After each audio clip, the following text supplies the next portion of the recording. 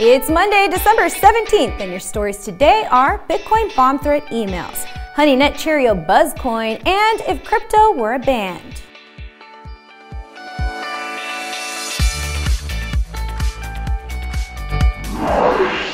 Hello world, you are watching the comment on ETHNews.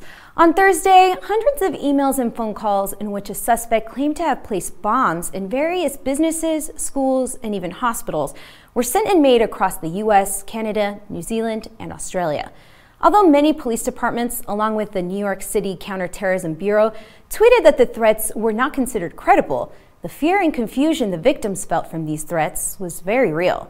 The National Cybersecurity and Communications Integration Center, part of the Cybersecurity and Infrastructure Agency, made an announcement on December 13th that it is aware of the global email campaign. Media reports have pointed out that scammers are demanding a large Bitcoin ransom and that the emails are sometimes sent with the subject line, "I advise you not to call the police." The agency is asking that the public report emails to the FBI's Internet Crime Complaint Center or to a local FBI field office if they should appear in your inbox. Nothing says blockchain technology like celebrities and cereal.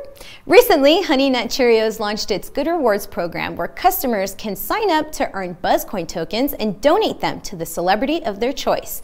The Good Rewards program works like this.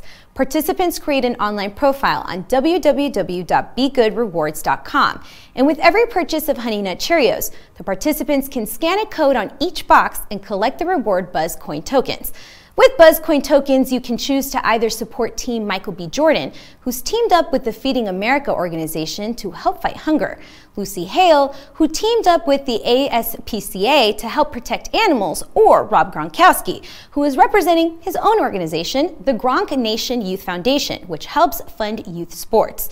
The team to collect the most BuzzCoins wins $100,000 for their charity.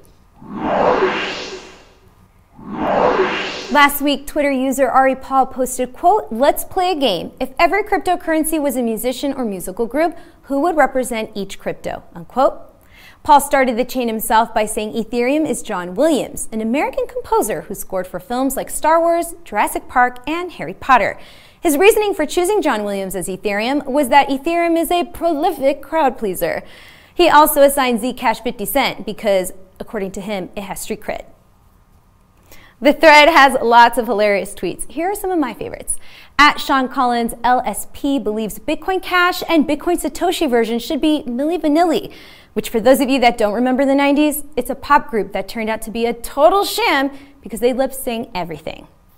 At Recentralized said Tron is karaoke. At Jared Harrell called Dogecoin Weird Al. At Rich Archman thinks XRP is the Nickelback of the crypto community.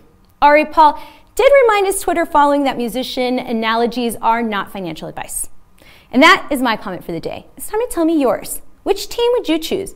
Gronk, Lucy Hale, or Michael B. Jordan? What cryptocurrency musician did we leave out? Let me know what you think. Find us on social media. Have a wonderful day. And as always, don't forget to leave a comment.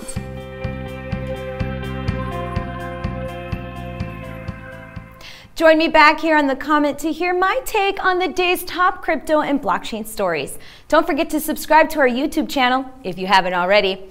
Like this video and share it with your friends on social media. To make sure you get all the newest episodes, click on the alert button. That's that bell-looking button by the word subscribe. Follow me on social media at ETHNewsy. That's at ETHNewsSy. And I will see you next time.